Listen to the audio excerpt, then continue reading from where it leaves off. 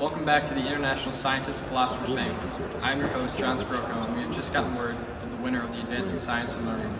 But first, let's take a look at the nominees. Danish nobleman Tycho Brahe, French mathematician and philosopher René Descartes, English mathematician and physicist Isaac Newton, and German astronomer Johannes Kepler.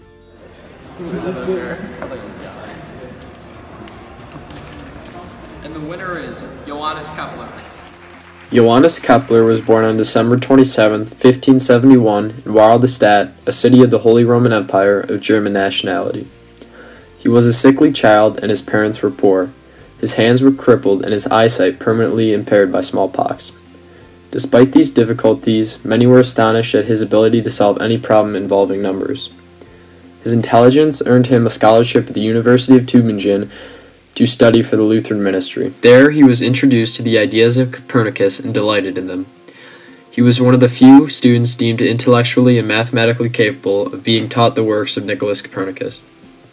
In 1596, while a mathematics teacher in Graz, Austria, he wrote the first outspoken defense of the Copernican system, the Mysterium Cosmographium.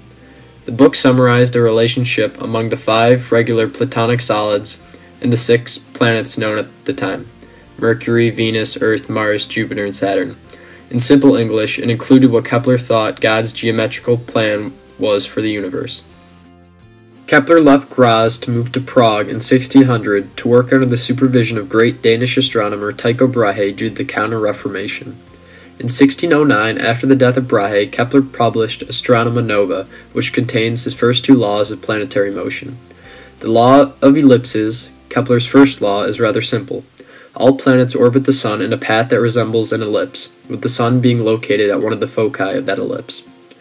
Kepler's second law, sometimes referred to as the law of equal areas, describes the speed at which any given planet will move while orbiting the Sun. In plain terms, it means a planet moves fastest when it is closest to the Sun and slowest when it is farthest from the Sun. In 1619, he published Harmonies Mundi, in which he describes his third law. Kepler's third law, sometimes referred to as the law of harmonies, compares the orbital period and radius of orbit of a planet to those of other planets. In plain English, it provides an accurate description of the period and distance for a planet's orbit around the Sun. Kepler published his final and most influential work, Epitome Astronomae, in 1621. It was written in parallel with Harmonies Mundi, which discussed Kepler's law and all of heliocentric astronomy. Kepler died in Regensburg, a city in present-day Germany, in 1630 while on a journey from his home in Sagan to collect a debt. Kepler's laws have an important place in the history of astronomy, cosmology, and science in general. They marked a key step in the revolution which moved the center of the universe from the Earth to the Sun, and they laid the foundation for Newton a century later with his universal law of gravitation.